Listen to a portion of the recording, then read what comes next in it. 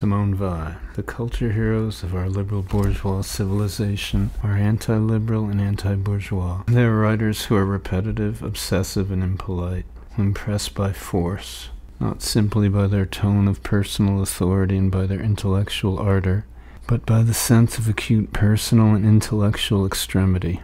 The bigots, the hysterics, the destroyers of the self, these are the writers who bear witness to the fearful polite time in which we live. Mostly it is a matter of tone. It is hardly possible to give credence to ideas uttered in the impersonal tones of sanity.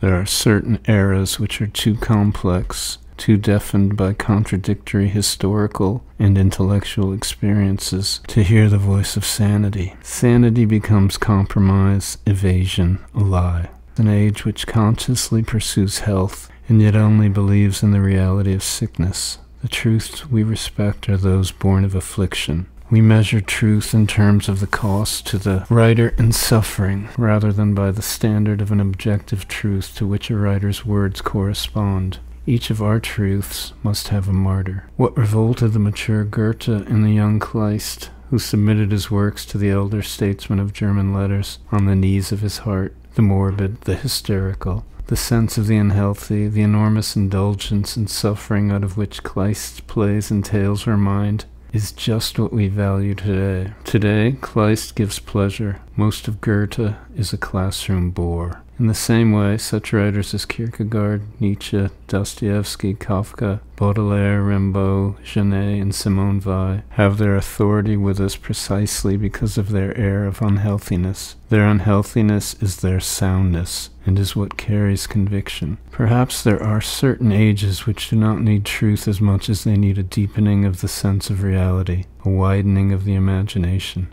I, for one, do not doubt that the sane view of the world is the true one.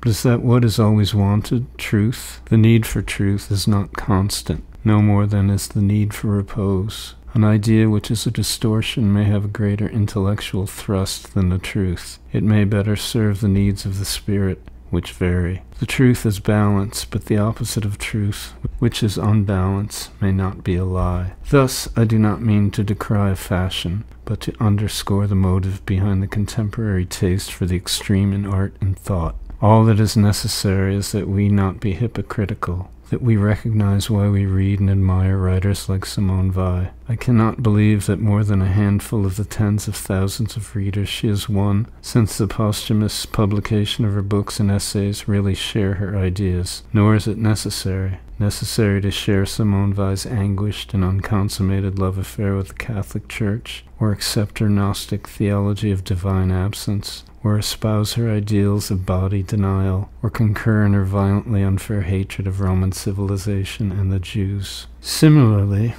with Kierkegaard and Nietzsche, most of their modern admirers could not and do not embrace their ideas. We read writers of such scathing originality for their personal authority, for the example of their seriousness, for their manifest willingness to sacrifice themselves for their truths, and only piecemeal for their views. As the corrupt Alcibiades followed Socrates, unable and unwilling to change his own life, but moved, enriched, and full of love, so the sensitive modern reader pays his respect to a level of spiritual reality which is not, could not, be his own. Some lives are exemplary, others not, and of exemplary lives there are those which invite us to imitate them, and those which we regard from a distance with a mixture of revulsion, pity, and reverence.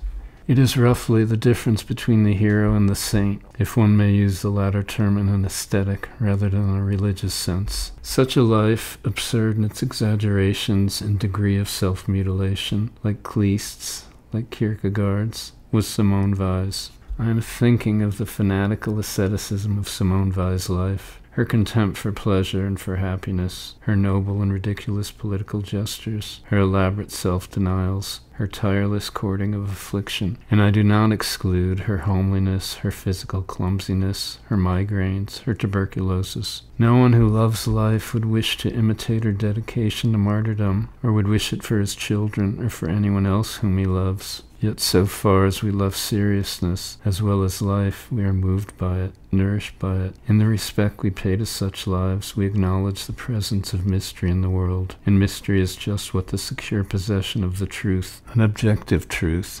denies. In this sense, all truth is superficial, and some, but not all, distortions of the truth, some, but not all, insanity, some, but not all, unhealthiness, some, but not all, denials of life are truth-giving, sanity-producing, health-creating, and life-enhancing.